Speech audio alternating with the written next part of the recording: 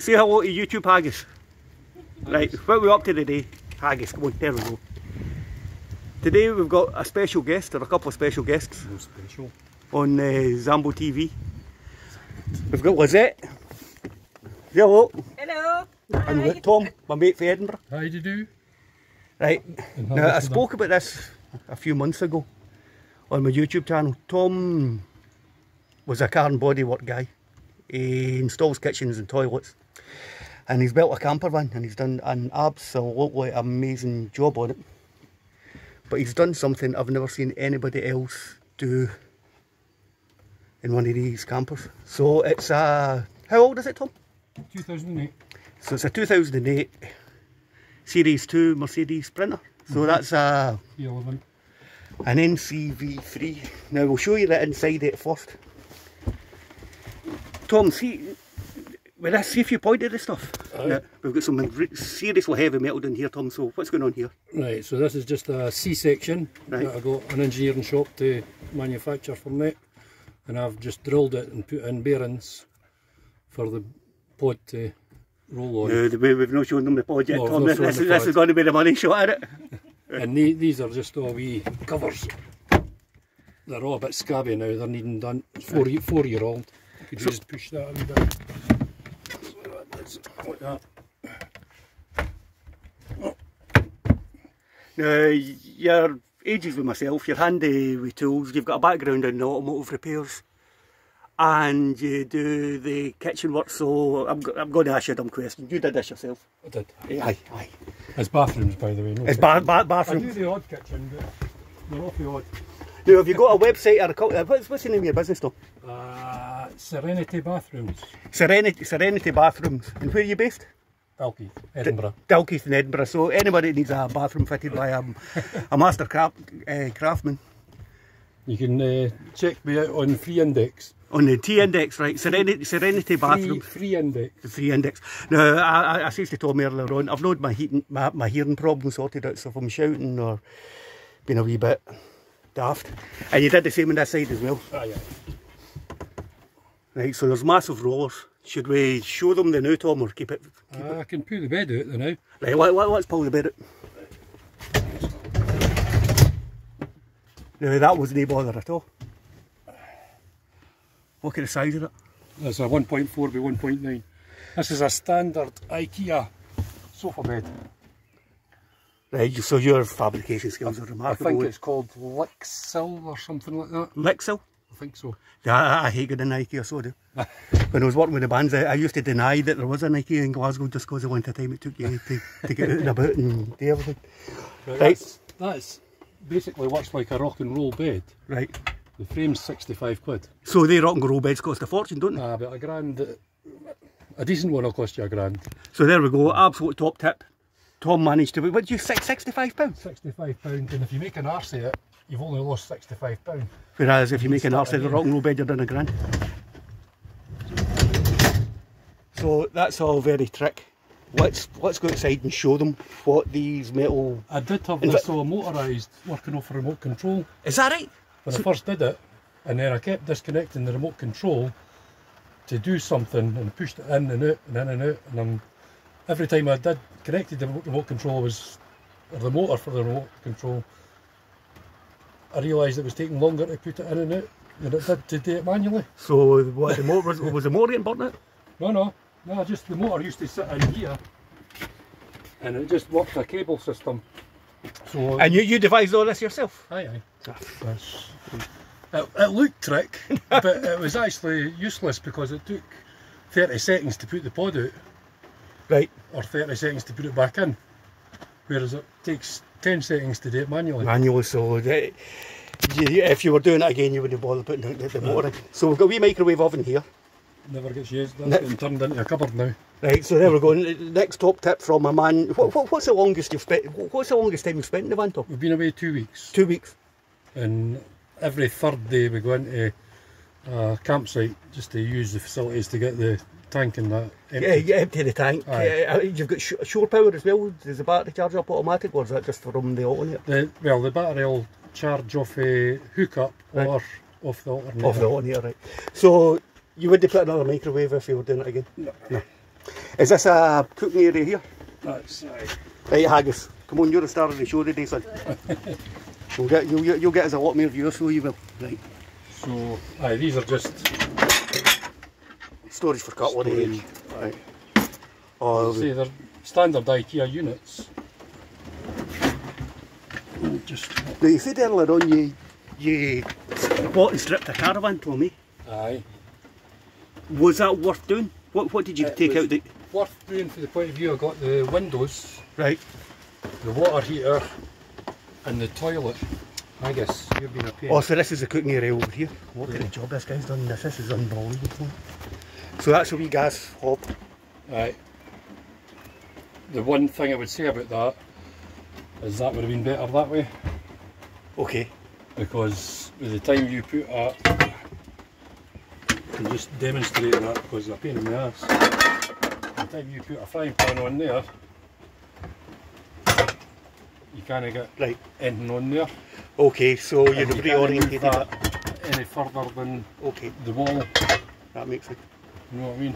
Now, in the van, you've got hot water as well. Hot water? So the hot water came from the caravan? Aye. It's a Carver 10 litre Carver tank. So that's down in there? Yeah. What is that? Gas is that? That's gas, aye. And electric. If you were on hookup, that'll heat up on hookup. So when you get into the campsites, you can run that off electricity. Haggis, give us another smile for the camera, come on. Look at that, that's a cracking dug, isn't it? There's a cracking dug. Right, so we've got the water heater down here, that's gas or electric. Yep. That came out the caravan? Yes. Aye, right. And what's the manufacturer again, Tom? Carver. Carver, okay. And you would give that a thumbs up, that's been good for you? Aye. The thing is nowadays you can get, what's that, trauma? Aye, they're real expensive, they're yes, 1,500 quid. Aye. How much do you think they were? You get them on the internet for about £100–120. So there's some amazing advice already. The rock and roll bed, save yourself a fortune, buy the bits from IKEA. Right.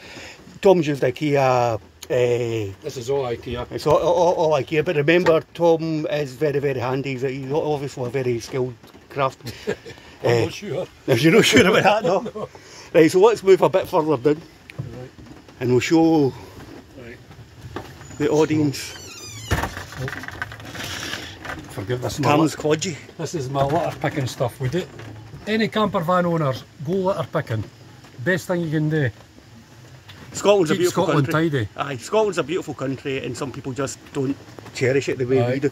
So again, you've got a shower in there. Right. And that's tied into the. That's into the Carver. Into the Carver here. So, does the hand basin flip up? Aye. Aye. So that's just the standard sort of caravan. Did that come for the caravan thing as well? This is a caravan, aye. Out the caravan. Well, you got your money's worth for that caravan, eh? I think so. Aye. And a wee toilet down here, so it's just your standard, what do you call them? Thetford. Standard Thetford. No skid marks or anything. Absolutely bottle. Right now, I think it... And the shower, that's just a standard domestic bar mixer. Alright.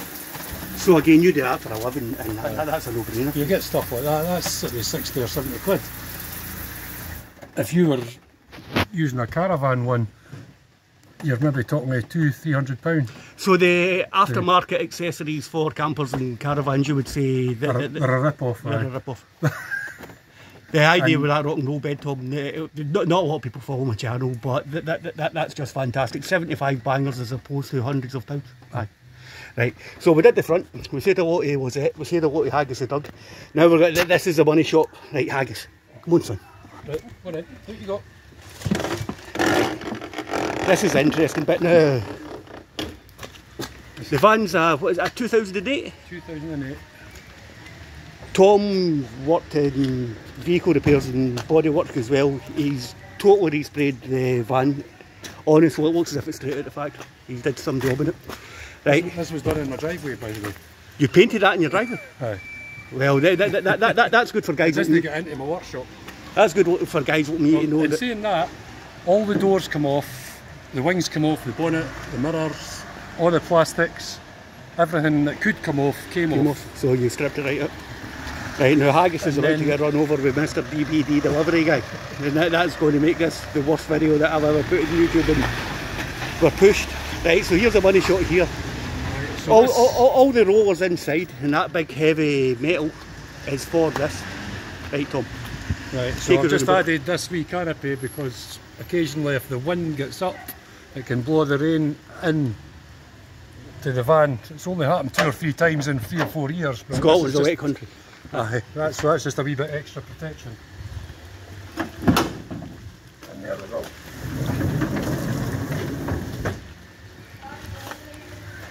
So I don't know, but I've never seen anybody else do that. Tom fabricated a lot of it himself.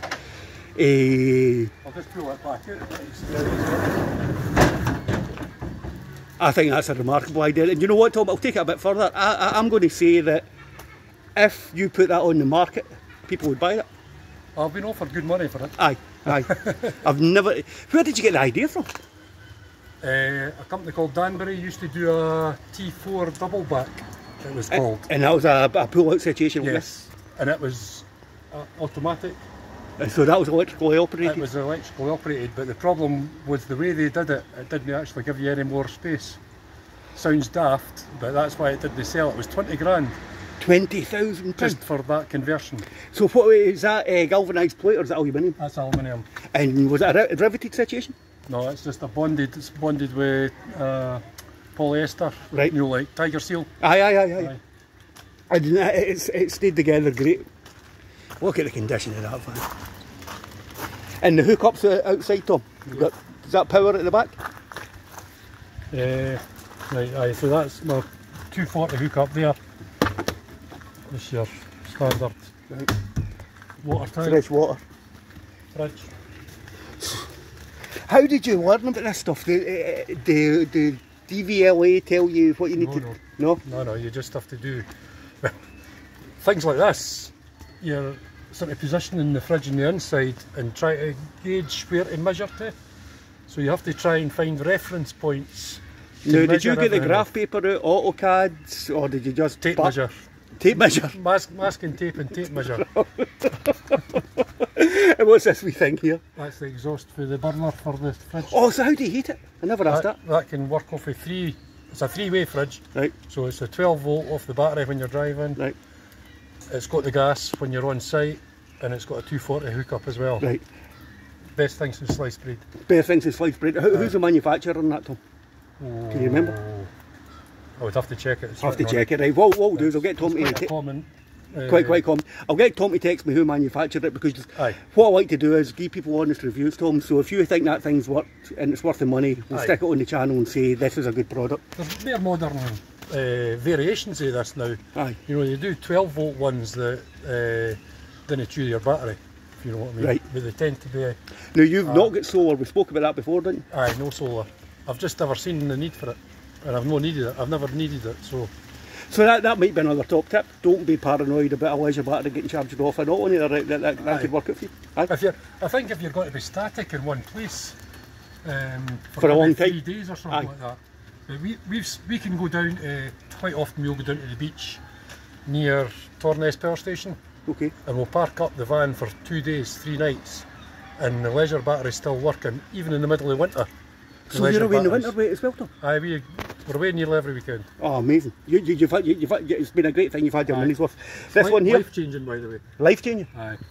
Well, it's going to spur me on to get my finger at my backside with my own project. I've had so much to do. So this thing here is That's the Carver water heater. Water heater, we've seen that inside. That's for powering the hot water and the shower. Yeah. And that's the cassette for the toilet. Aye, for the truck. Now again, 13-year-old. How many miles are on it, Tom? 140,000. 140,000. And mechanically, has it been good to you? Once I got it sorted out. Once you got it sorted out. Tom, before we started filming, filled us in with it. He got the van at a good price, but there was a few mechanical problems. He had to get the turbocharger redone and replace the injectors. Injectors are great fun in these days. I put a new clutch in it just because I could. Yes. I recently had an injector nightmare with my own van. Honestly, they scared the living pants out me. I'll try to get the registration number at it. So, Tom Fiddle Keith smashed it and got it done. From start to finish, How much time did you have in the conversion? I reckon it's taken us nearly 4 months. 4 months. And how long have you had the van?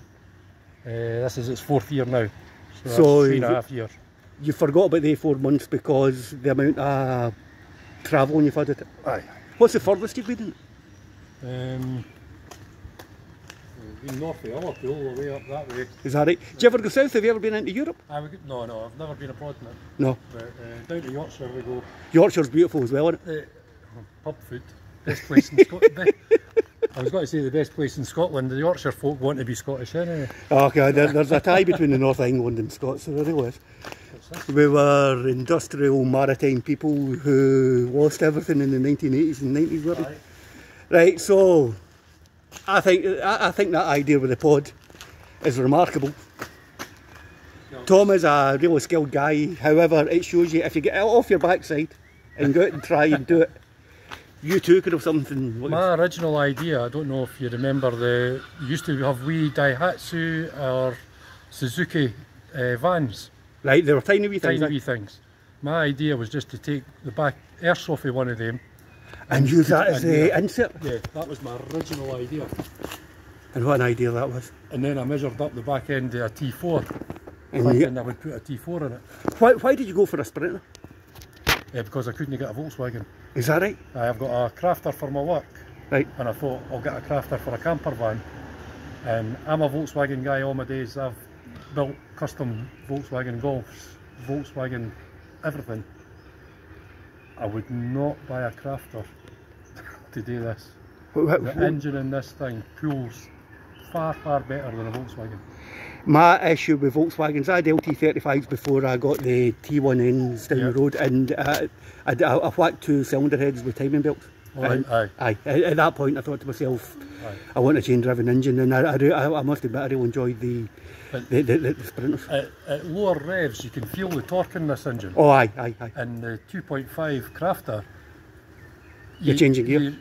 You're forcing the engine, you're getting the revs up before you feel as though you've got a wee bit of torque. So you're always chasing the gears, whereas this thing is just a far more drivable engine.